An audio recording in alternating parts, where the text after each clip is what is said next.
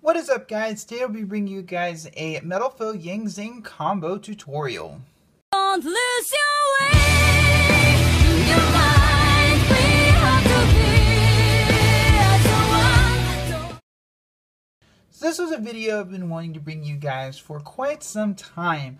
Basically, showing you guys that the deck does do... Metalfoe Yang Zings is a deck you guys, I own, I enjoy the deck. And obviously this, card is your main, win condition or whatnot.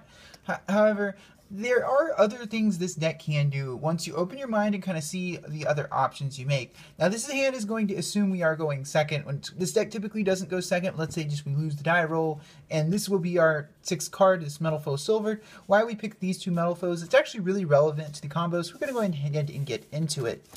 So first off, we are going to activate one of our Metalfoes in the Pendulum Zone. Then we're going to activate it, and then we are going to normal summon any of our Yang Zings. In this case, it's going to be Suwani. We're going to activate the Metalfoe effect, targeting our Suwani, and we are going to set a Metalfoe spell and trap directly from our deck. In this case, it's going to be Metalfoe's combination, and that is very, very important for our future plays. And then, of course, Suwani is going to trigger special summoning a Jiao from our deck because it, the Yang Zings that special summon from deck, I believe the ones with 0 defense special summon in defense, and the ones with 0 attack special summon in attack mode.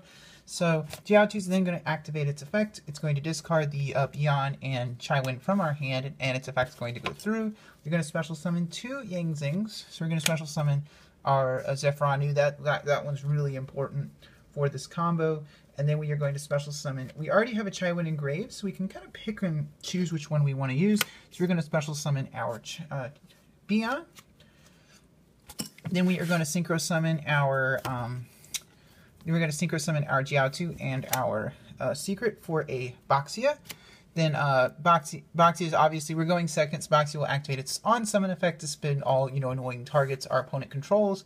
And then Boxia is going to activate its on-field effect, targeting, in this case, we're going to go ahead and target Beyond and then target our Jiao engrave. We can do a lot of different things here, but in this case, I'm actually going to destroy the Beyond and then target the Beyond because this is like just going to make sense in a little bit. So Beyond's going to activate its effect, special summon from the deck. Then we are going to special summon our, in this case, it doesn't entirely matter because we're just, at this point, we're just cycling through the deck. So we're gonna summon the Beyond in defense mode.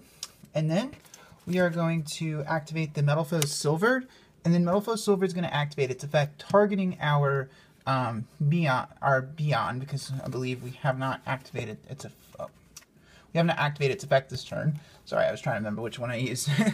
Anyway, Beyond's going to activate its, and then we're going to set another Metalfoe spells and trap directly from our deck. It's going to be a second combination, and as you guys are seeing, combination is probably one of the most important Metalfoe cards in this particular deck. Then Beyond's going to activate its effect to special summon from the deck.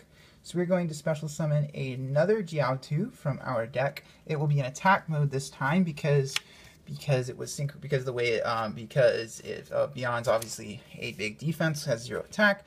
Then from there we're going to synchro summon again for our these both go to for our high speed Roy Chanbara.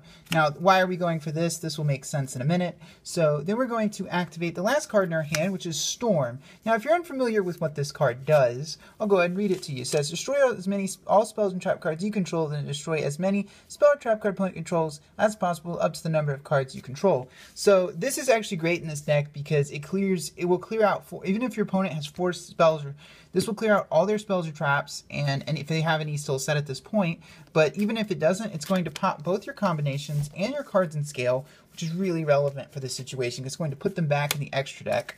And then both our Metalfoe combinations will trigger, which means, which in this case means that we are going to get to search 2 Metalfoes from our deck. So in this case, it really doesn't matter as long as you search a scale. We're going to search a Volflame and a Gold River.